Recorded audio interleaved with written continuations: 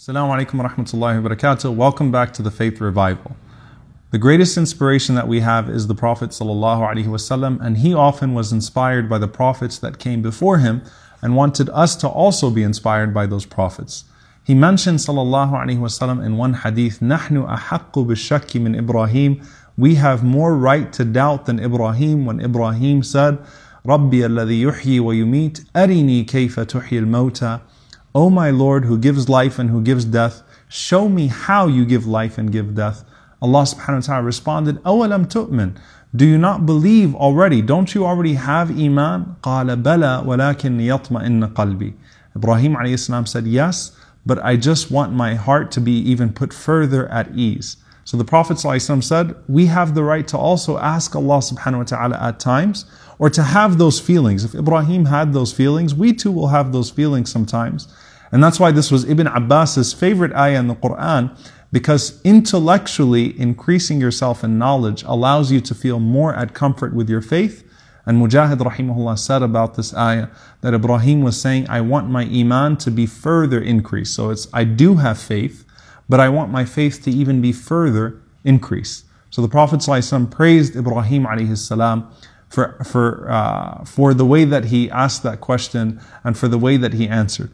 Then he said, and may Allah have mercy on Lut alayhi salam. He wished to have a powerful ally, someone to support him, but he was all alone in his city. And then he says, and if I was to stay in prison as long as Yusuf alayhi salam stayed, la ajabtu da'i, I would have responded to the caller. What does the Prophet ﷺ mean by that?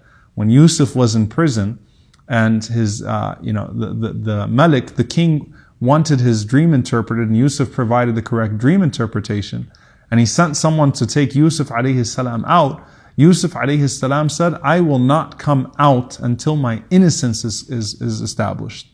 So I need those people that got me in here. I want my dignity to be restored. I want my innocence to be established, because if I get out because of something that I'm able to offer, as opposed to being innocent of the charges that were thrown at me, then it will not be sincere. So the Prophet ﷺ was admiring the trust in Allah that Yusuf ﷺ had. After all those years in prison, still he said that I want to have my name cleared, and I want to come out with all of those charges that were brought against me cleared, and my innocence being established. Now of course, when the Prophet ﷺ said, La ajabtu da'i, that I would have answered the caller, the Prophet ﷺ is praising the attitude of Yusuf alayhi salam, as opposed to actually saying, if he was in that situation, that he would have responded to that da'i. In another hadith, the Prophet ﷺ points to a very practical tip for how we deal with challenges to our faith. Because it is often in those moments of adversity that we find a strength in our faith that we perhaps did not even know was there. So he said, sallallahu alaihi wasallam, that Hasbi Allah wa ni'mal wakil was said by Ibrahim alayhi salam when he was thrown into the fire. Hasbunallah wa ni'mal wakil, meaning Allah is sufficient for us and He is the best disposer of our affairs. Allah is enough for me, and Allah is the best disposer of my affairs. So he said, Ibrahim said, Hasbunallah wa ni'mal wakil, when he was thrown into the fire. Sorry, this is narrated by Ibn Abbas radiyallahu anhu. And then he said that it was said to Muhammad sallallahu alaihi wasallam and to his companions, Inna an-nasa qad jama'u lakum fakhshawhum, that this humongous army is mobilizing against you, so fear them. And Allah said, Zadathum imana, that all it did was it increased their faith. وَقَالُوا حَسْبُنَ اللَّهُ وَنِعْمَ الْوَكِيلُ, and they said, Allah is sufficient for us, and Allah is the best disposer of our affairs. So Ibn Abbas was saying that this is what Allah strengthened Ibrahim with. This is what allowed his faith to increase.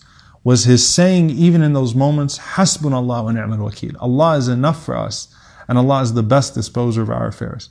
And with the Prophet ﷺ and his companions, when they were threatened with massacre, what they responded with was, Hasbunallah wa ni'mal wakil. Allah is sufficient for us, and He is the best disposer of our affairs. And their faith was only increased then by the challenge.